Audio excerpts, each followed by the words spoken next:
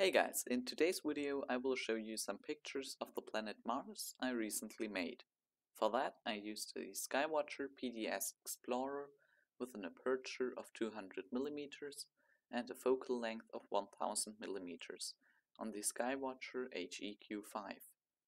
I also used a 2x Barlow lens, and for imaging I used the ZWO RC178MC color. In total, I captured 4 videos of Mars, each with different settings. I have achieved the best results with my second capture, which consists of 5000 frames with an exposure of 0.04 seconds and a gain of 50. I did the stacking in AutoStacker and the processing in Registax. For a tutorial on that, you can click this link in the top right corner. Alright, so I know my equipment isn't perfect for imaging planets, and therefore I'm content with this final picture. Obviously Mars consists of only a few pixels here, but if you look at it from a bit further away, it doesn't look as bad anymore.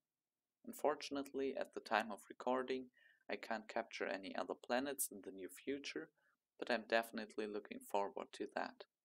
Clear skies.